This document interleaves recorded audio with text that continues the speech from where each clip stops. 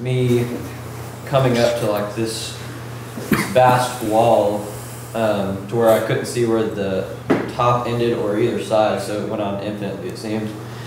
And then the wall was basically scaled with like these stone tablets that were about this big. And I went up to the wall and grabbed one, and when I took it off from the wall, I don't want to say it transformed. It almost seemed like it already was like a book. And I opened it up, not thoroughly reading what was in it, but just kind of looking through it to see if it was what I was looking for. And then I held it to my chest, and the vision ended. And after I shared it with Soon, I was also reminded of a dream I'd had earlier that week. And in the dream, I and a group of other children around my age that I've known over the past years of my life, we had all just exited this building that I don't have much detail on, and then we were about to make our way down a hill, and the whole terrain around us was like kind of like a prairie. And when we began to descend the hill, I ran ahead of everyone and was basically running down the hill in almost like kind of a superhuman speed kind of way, like not moving my legs really fast, but kind of going down in really large leaps, so it almost felt like it was in slow motion. But when I got to the bottom of the hill, I reached this farm where in the middle there was growing like this large oak tree or something like that, and all the kids behind me were following me down. And that was the end of the dream. And Soon shared several things about his understanding on the vision and the dream. And one of the things I remember is it's kind of hard to explain, but especially the dream, it had something to do with the leading away from man's current understanding of what education is. And it was actually something we had talked about a little earlier before I had shared the dream and the vision, about how today's education has become so far off and what's the right word? I can't think. Impractical? Yeah, well, yeah, just... Not really, I mean, that's one word. Just really standardized, and it's not functioning right. Mechanical. Yeah. And what was the fact you had shared about the way people educate today? It was only... Oh, the subject that cross the board right now all the world.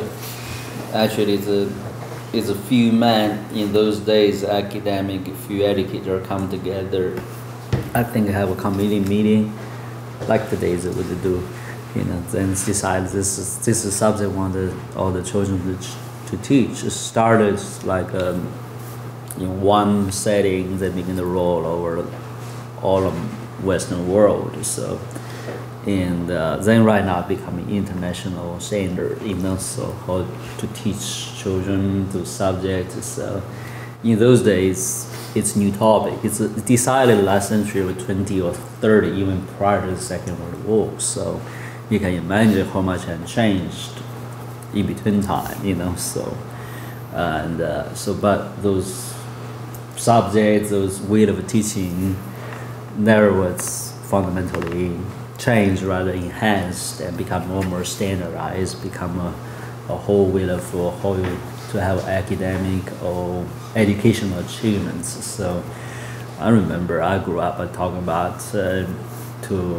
Noah said that the education I have is so far removed from practical ways of life.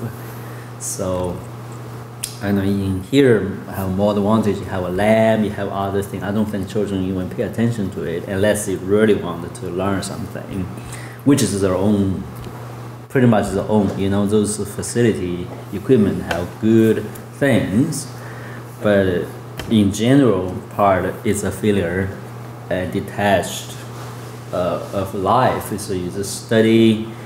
I think the one we call it Ben Sands talking about this caged program life, 20 years, or the primary best time for young people was just boxed in this thing and give them a sense of, first thing cut off the parents and community input into children's life. I mean, parents don't feel responsible for the children's education. Right. So, Yeah.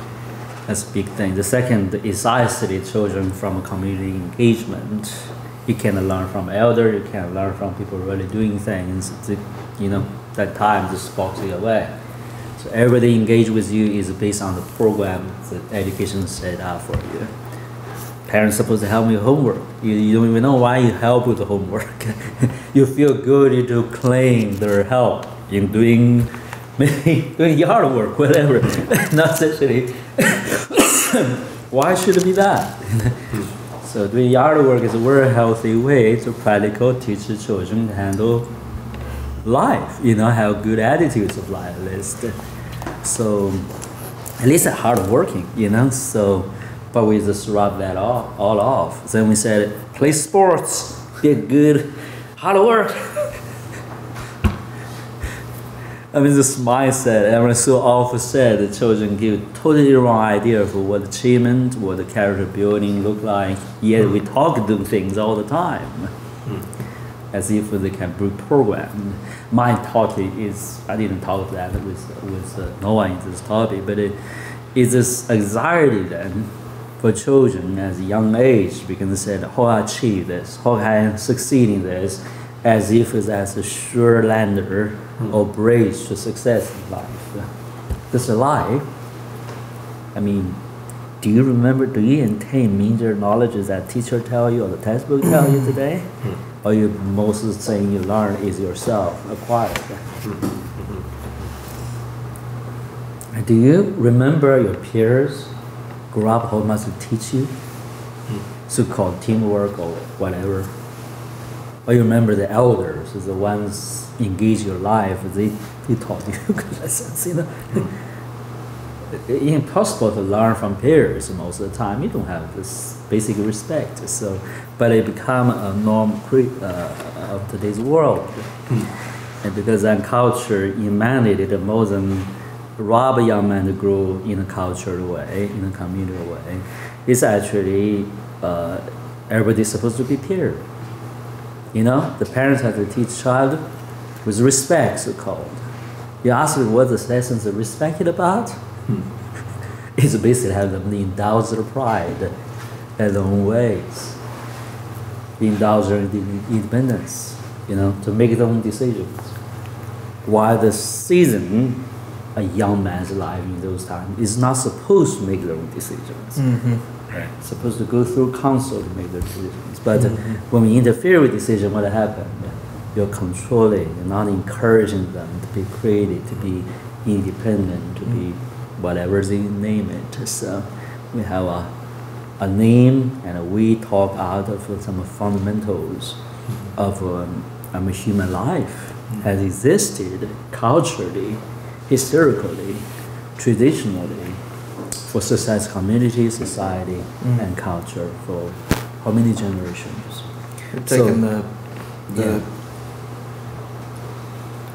the culture of community out of the educational process and made it school. Absolutely. I don't even talk about the U.S. scheme behind it.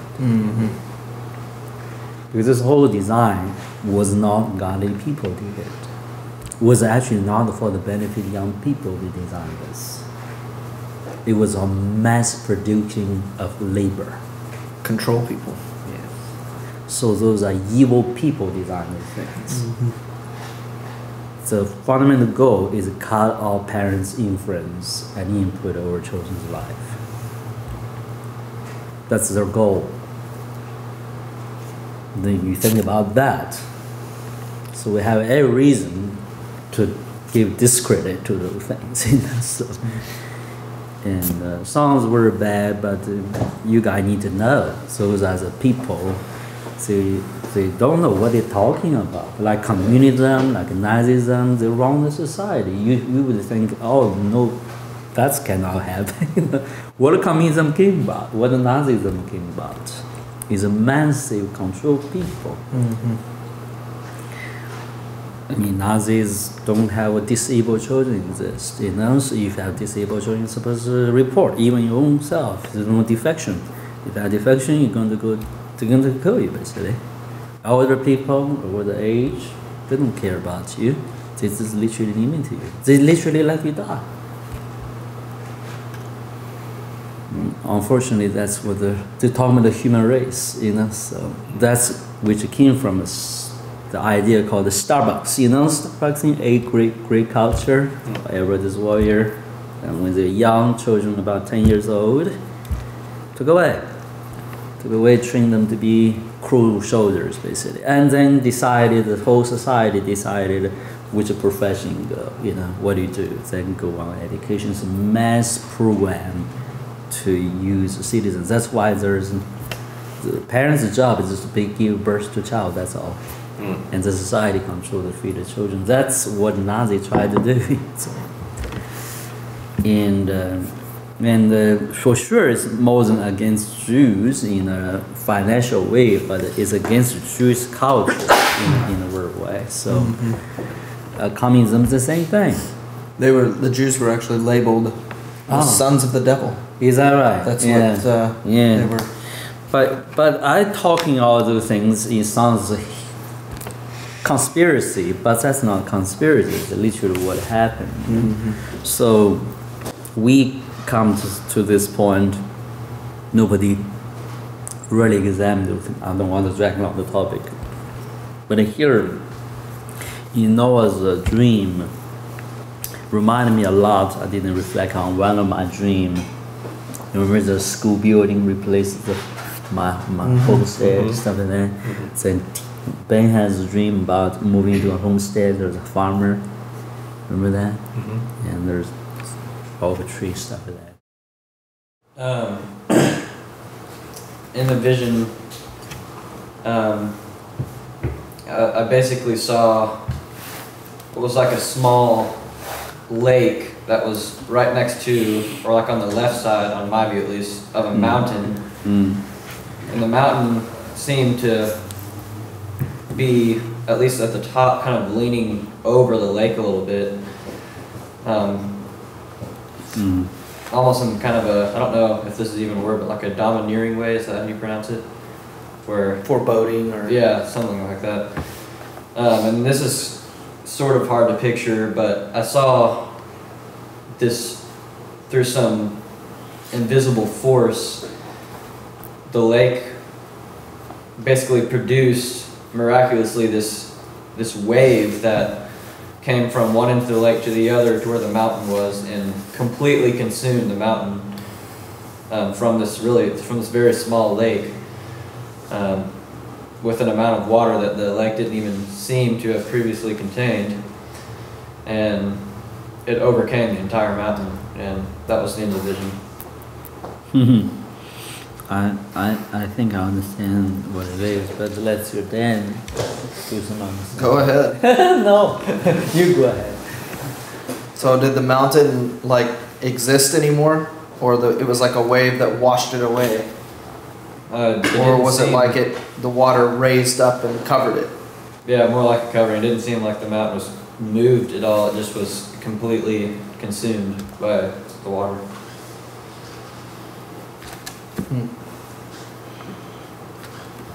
I had a vision too. Okay. Let's hear you as well.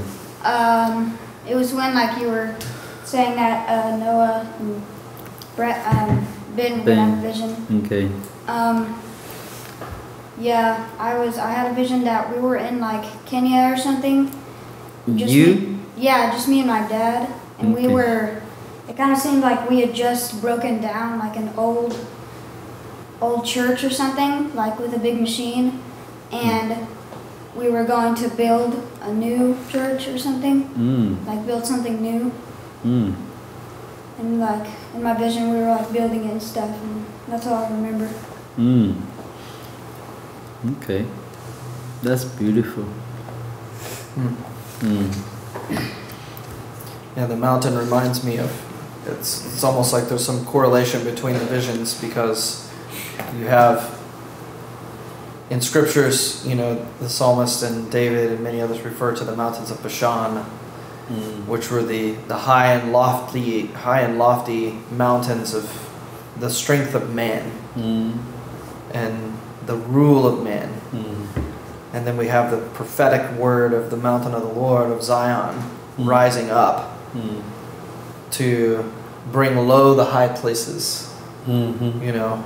And interestingly, the Lord with Noah and the time of Noah in the flood says the waters cover the face of the earth over to the highest place. You know, he also promises that his glory will again, or will cover the face of the earth in the same way that the seas cover. So you said that the water seemed to come, there seemed to be more than possible.